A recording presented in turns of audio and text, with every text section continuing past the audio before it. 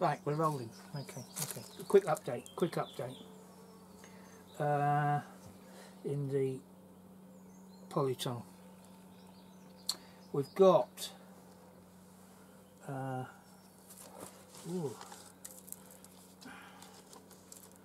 we've got some little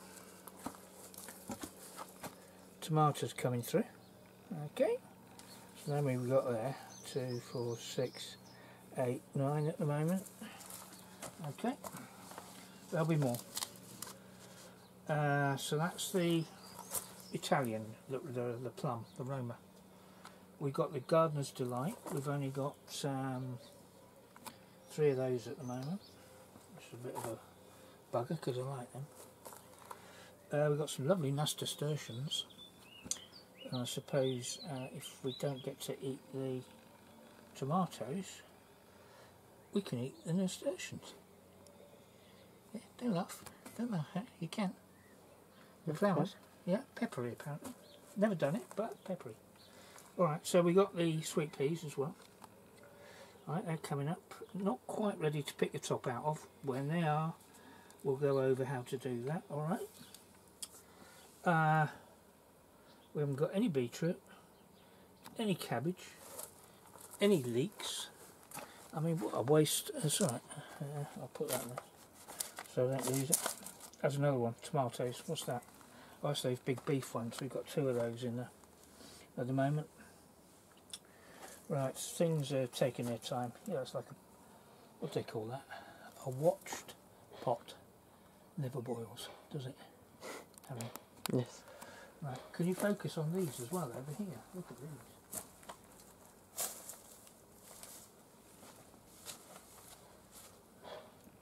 Loads and loads and loads of broccoli trees.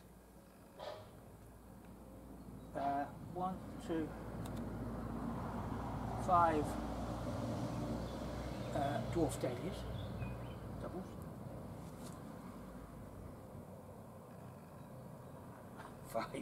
5 lettuces. Oof, I think probably the seed was a bit old, hasn't it? And some marigolds. No leeks. 1 cabbage. So I'll put in some more cabbage because if 1 cabbage comes up like that and the rest don't, let's try to tell you something, I think. So I've put in a load more, you know, in those sort of soil blocks that we made the other day. I've put those in, more cabbages. So we're waiting for all that lot. Now, one of the things we got to do fairly soon is plant the potatoes. Yeah? I'll probably do that tomorrow actually. Alright. So let me just show you. Right, you just keep aiming at the table, Harry. I'll go off and get a tray of potatoes which we've got ready to plant. Right. Right. What were they? They were Desiree, weren't they? Okay. Right. And they got some lovely, nice, strong shoots on them. Okay. Right. Let me just show you something. That's a half a potato. All right. Half a potato, and it's shooting.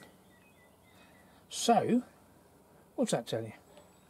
Tells you if you have got larger potatoes than I've got, these aren't very big seed potatoes, but if you've got bigger ones and you've got shoots coming out of it all over the place, cut it in half. You can plant it like that. It's a good idea, the half that you've cut, the open wound as it were, just to dip that in some ash, okay, out of the fire. I don't know what you do if you haven't got a fire. I've always had a fire. So it's just a case of, you know, the old wood ash you get out of it, put it in there. Right, this old thing here, this little old potato, has got 1, 2, 3, 4, coming one there, 5 shoots coming out of it, okay? I could cut that in 2 if I wanted to. But I don't need to increase the number of potatoes that I'm sowing. Alright, we've got enough potatoes that I'm sowing. But what I do want to do is increase the size of the potatoes. So, what I'm going to do is I'm going to rub out, before I put it in the ground, some of these shoots, okay? That, I really only need 2 shoots, okay, coming out of that potato. So, I'll pick that one, and I'll pick that one, because they're the 2 strongest, alright? Then I'll rub off the other shoots, like that, alright? Then I'll plant that in the ground, shoots upwards, alright? Shoots upwards. So we got some buttes. That's a nice one, nice shoots on that. Look at that. You don't want them any longer than that really before you plant them, that's just about right.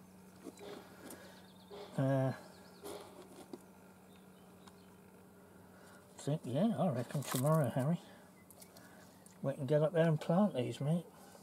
There actually aren't that many with more than 2 shoots, I must admit. So we don't have that much in the way of work to do. That's got a couple of shoots. Now, what are these? Desiree, didn't you say? Desiree, that's right. I probably said that already, didn't I? Desiree. So they're the, last year we put some in. And the average size was about that, wasn't it? Yeah. And they're red. They're nice red potato. So what we did with those is, I think because they were quite big, they were a lot bigger than the other ones we put in. One was a salad potato, wasn't it? Can't remember what that was.